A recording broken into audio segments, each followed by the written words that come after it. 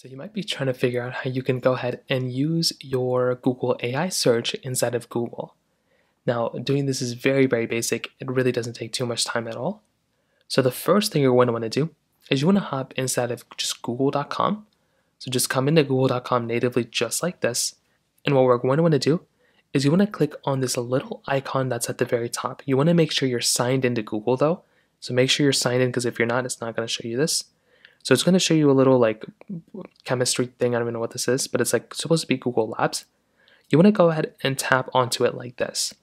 And when you do that, you'll see this little pop-up come up. So now you can go through and kind of read this whichever way you want to. It's going to tell you kind of what the Search Labs basically is. And it's this whole entire AI thing that's basically Google is doing. It's really, really cool.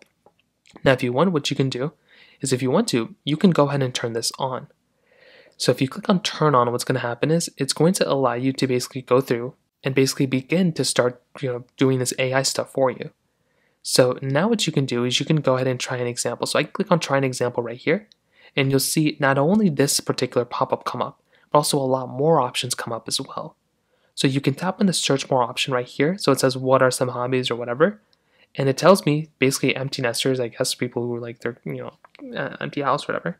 You can start seeing exactly what is going on here.